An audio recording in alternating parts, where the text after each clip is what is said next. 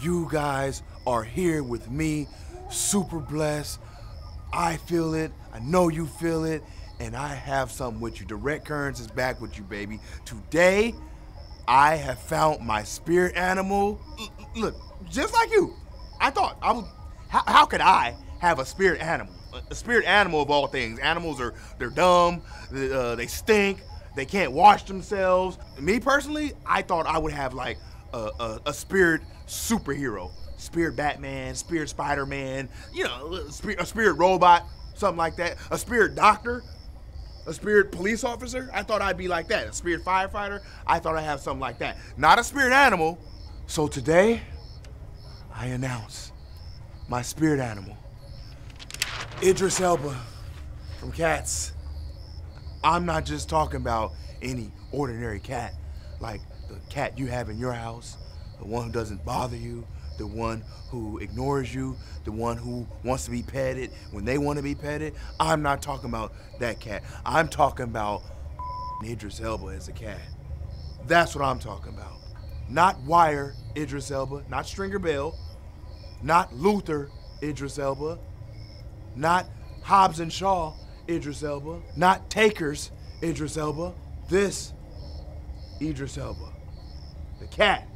So how do I know that he's my spirit animal? First of all, let's get this straight. The universe told me. Second of all, number two, he's sexy. Look at me. Do I have to say it? Do I have to spell it out? It's oozing out of me. It's oozing out of me. I don't have to say it. We know what it is. Look at me. Third of all, he's dancing around all these other sexy cats. I know my spirit animal will be f***ing.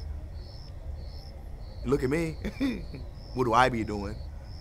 Do I have to spell it out? No. So, if you haven't found your spirit animal yet, I'm here to teach you how to find your own personal spirit animal. Your spirit animal can't be Idris Elba. Me and him are connected as one. There can only be one Idris Elba cat that he's connected to as a spirit animal, if that makes sense. Me and him are connected. But I'm gonna teach you how to find yours. So listen, the first thing to think about is, what food does your spirit animal eat? What do you eat? If you're a vegan, your spirit animal is not gonna be like a lion. It's probably some soft ass animal. Your butterfly, hummingbird, that's your spirit animal. A hummingbird, some weak ass hummingbird. That's your spirit animal if you're a vegan. Okay? Don't try to connect to some grizzly bear. No. Vegans and grizzly bears don't go together. It can't be your spirit animal. Like a little roly-poly. That's your spirit animal. If you're a vegan, your spirit animal is a fucking roly-poly. Let's be real. The next thing to consider, what does your spirit animal do? What do you do? If you're hardworking and honest, maybe, just maybe, your spirit animal is a horse. But if you're too ugly to be a horse, maybe you're a donkey. You gotta be straight up with yourself on whether you're a horse or a donkey. We know what a donkey looks like and we know what a horse looks like. You look at yourself in the mirror and you decide, am I a horse or am I a donkey? Now at night, if you're sneaking around stealing stuff, maybe your spirit animal is a raccoon. I know my spirit animal is Idris Elba because we do a lot of the same stuff. We be at the same clubs, we deal with the same women, we drive the same car, we go to the same restaurants, we never wait in line anywhere we go. Well, he don't wait in line, but I'm about 10 people behind him. I'm gonna get in somehow. Like, I ain't tripping if I don't. Basically, what I'm saying is, think about shared behaviors, right? For example, if you're an absentee father, your spirit animal can't be a seahorse because seahorses take care of their babies. The mama lay the eggs on top of the daddy's stomach, so he gonna keep them babies.